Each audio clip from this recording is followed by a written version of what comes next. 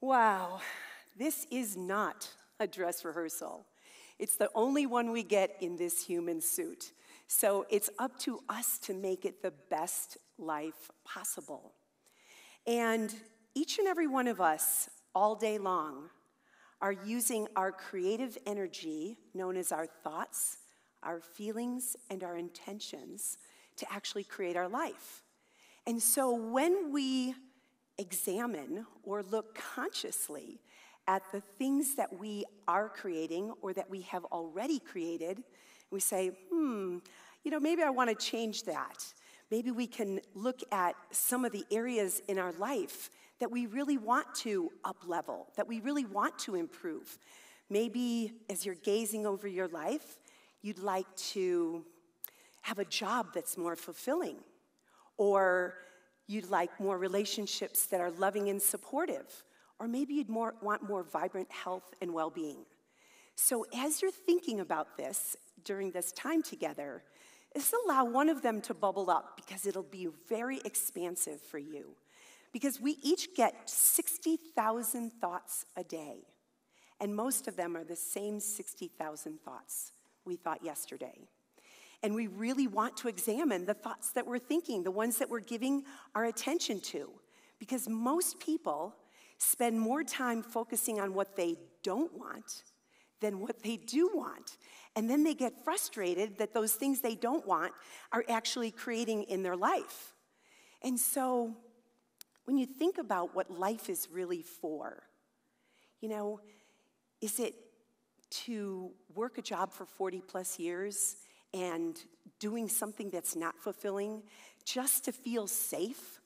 Or is it something that you can really grasp and say, okay, if I know that these are the things that I desire in my life, then what attention do I need to place on those things? And so as you're looking at your life and you're saying, okay, what would I love to create for my life? And we think about some of the areas and some of the ways that we make our decisions. Most of them are from our upbringing. And our family, our well-meaning parents, teachers, friends that are telling us what we should do, or where we should live, or how we should think. And the truth of the matter is, we have to stop shooting on ourselves. We have to start taking responsibility for the thoughts that we're thinking and the choices that we're making and where they're coming from. Are they coming from our logic reasoning mind, or are they coming from our trusting, knowing heart? The part of us that really does light up when we're doing something we really love. So as you gaze over your childhood and you think about some of the things that you just lost track of time doing, what did you really enjoy? That when you were doing it, you were having so much fun, you didn't want to go home for dinner, you wanted to keep doing what you were doing, and it was something that when you were doing it, you felt a sense of aliveness in you. And for me, I loved playing Barbies, I loved playing teacher, and then when I was 10 years old, I was going for my sewing badge in Girl Scouts. And as soon as I learned how to sew, anything creative was really fun for me anyway, but the moment I learned how to sew, it was like, that was it. I knew that's what I wanted to do. I wanted to study fashion design. I wanted to, travel the world and create beautiful clothing. And my parents were incredibly supportive.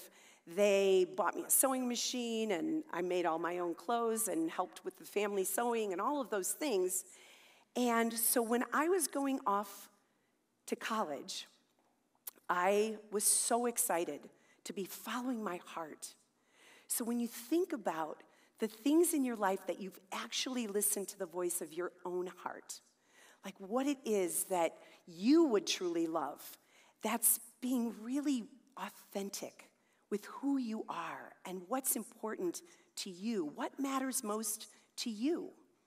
And so I was away at school, and I was in summer school, and I get a knock, knock, knock at the door. and it's a cute boy asking me out on a date. And I had just come back from a run. I was studying for a psychology test, but there was a cute boy asking me out on a date. So I had a decision to make, and we're all making decisions all day long. And I was 20 years old. I jumped on the back of that motorcycle in 10 seconds flat, and off we went. We went to a beautiful, fun concert, met with friends. It was a beautiful summer evening.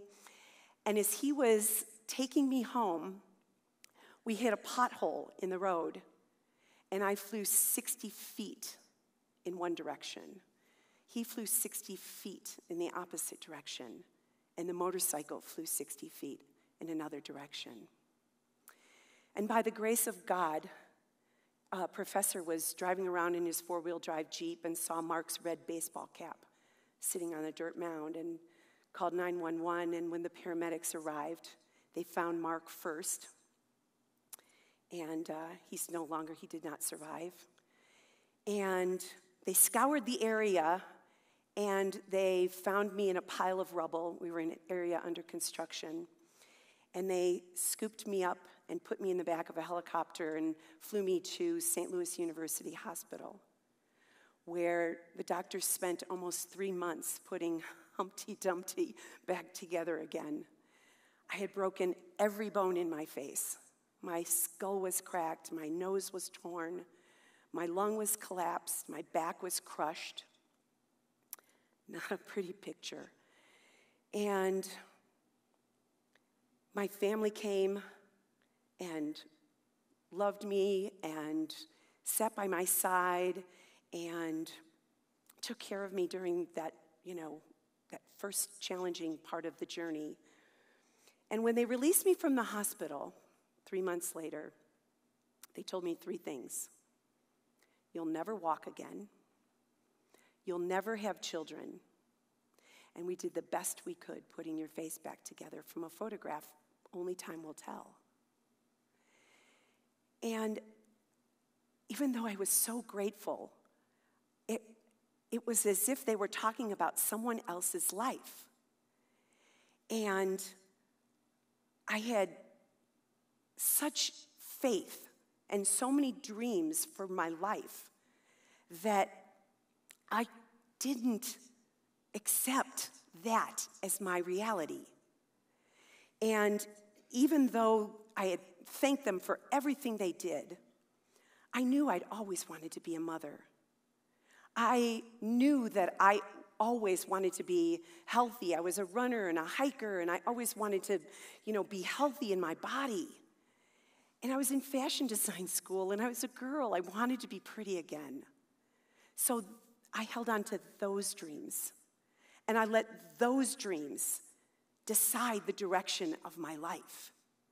And even though it was challenging and difficult, and every single day I took one more step in the direction of my dreams, and one more step. And this is a picture of part of my family. On my 21st birthday, I had a full body cast and many, many facial surgeries and a crooked smile that was so filled with gratitude. I was so grateful to be alive, to be moving in the direction of my dreams and having my family and my loved ones near me. And about a year later, I was walking with just a quad cane, and I went back to college to finish my degree. And about a year later, year and a half later, I met my children's father, and our daughter was born a year later, Stephanie, and Trevor was born a year and a half after that. And I jokingly tell them that I loved them into existence, because I believe that the power of love is the most powerful creative force known to man. And so we get to look at what it is that we are loving into existence in our lives. What are you putting your positive life force energy towards? What are you opening up your heart to say, I would love this. I would love deep and meaningful relationships. I would love fulfilling work that makes me jump out of bed, excited to start my day. I would love to feel vibrantly healthy in my body, no matter what age I am, no matter where I am in my health journey. And we get to decide. The word decision, the Greek root is to cut off from any other possibilities. And so when we decide on something, we put our full power, our full force energy into it. And we're working with this beautiful infinite intelligence called the universe. And as we are aligning ourselves with our desire, we're actually asking the universe to support us. And so as you look at some of the areas in your life that you really want to up-level, that you really want to pour your love and attention into, just asking yourself, what would that look like? What would that feel like? How would my life improve and change and up-level? So this is a picture of my children and I on the top of Mount Kilimanjaro in Africa, one of our many adventures. I'm so grateful to be so healthy and active. And it was the intention of my heart to continue to follow that dream, to follow my heart, and let love be my guide. And as you are looking at the areas of your life and realizing this isn't a dress rehearsal, none of us is getting out alive. Like, this is it. This is the one. And so what is it that you would love to bring into your life? I also come from a large family. This is all of my siblings and my 7 nieces and nephews and my 2 children. This picture was actually taken at my parents' 50th wedding anniversary. That's now almost 15 years ago. I just spent the week with my entire family in Chicago celebrating my brother's life. And it was cut short. But he knew that this is not a dress rehearsal. He lived full out. He was a brilliant musician. He was a gifted artist. He was just such a people person and a family man, family above all else.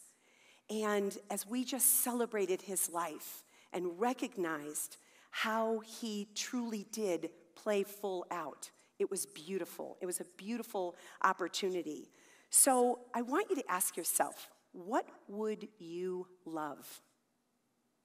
Using the power of love, which is expansion, it's also, there's many faces of love. Creativity, harmony, peace, joy, all the things that allow you to live love and above.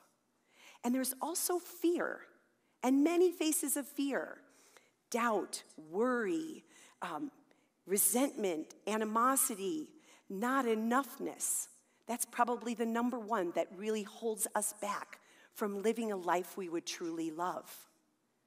And because this is not a dress rehearsal, I also want you to remember that it's never too late to be what you might have been.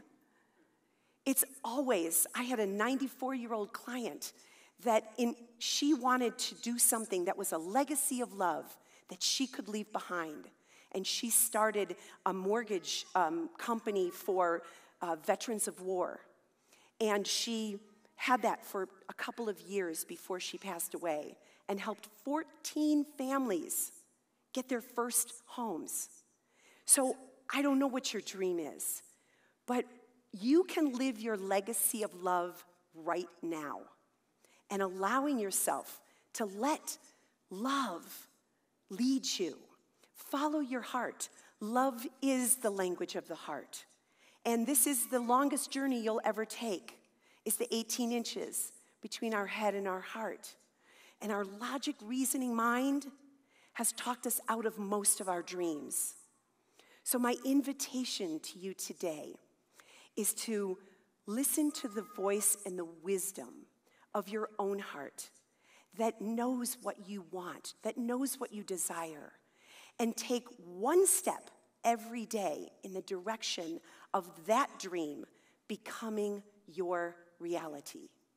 And as we are here reimagining a world that works for everyone, we remember that imagination is everything. It is the preview of life's coming attractions. So what are the things in your life that you can imagine in a bigger way, that you can allow yourself to dream, allow yourself to dust off some of those thoughts, those ideas that you had when you were young and you just really haven't taken the steps forward? And just give yourself permission to really let love be your guide and let your heart lead your way so that you can truly live a life that you love and know that this is not a dress rehearsal. From my heart to yours, have a beautiful and blessed day.